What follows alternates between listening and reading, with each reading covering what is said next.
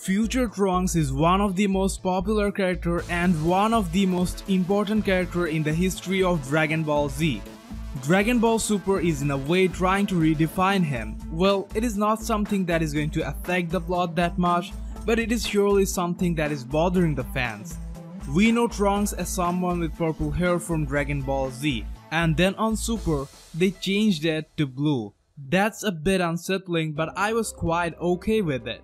But I was expecting some kind of explanation, which could be as simple as he dyed his hair or their hair color changes as they become older. But overriding the canon and implying he always had blue hair was really a bad move. In episode 52, we got the blue-haired version of the Android Saga flashback where future Gohan was killed. They reanimated it and gave him blue hair, so we just have to pretend that all that time in Z he had blue hair.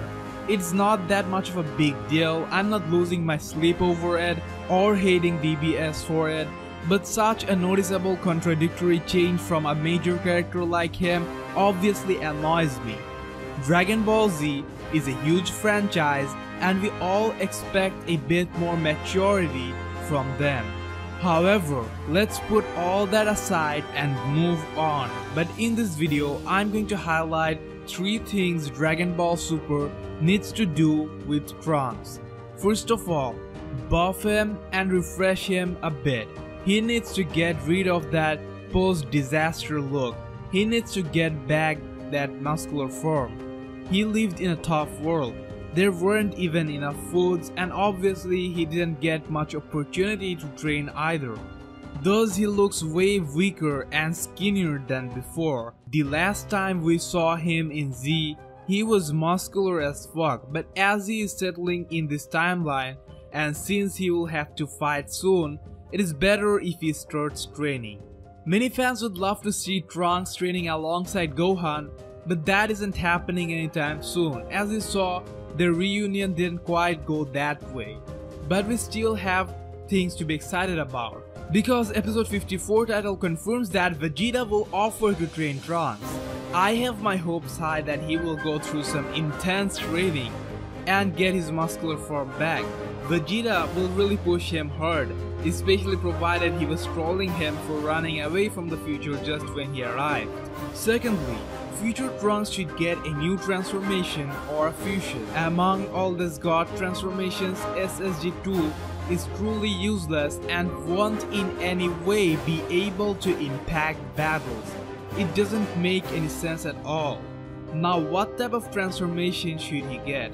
Obviously the option of Super Saiyan God transformation pops out, but I don't think they would do that. I think God form is something they would like to keep exclusive to Goku and Vegeta, so it would be interesting if Trunks comes up with something new like Mystic Gohan.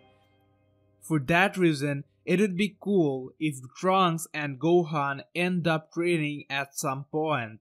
I still have my hopes high for Gohan and believe he will return sooner or later. That brings in the fusion scenario. Since the power gap is way too much, a fusion between Gohan and Trunks could as well turn out to be the only way to catch up with them.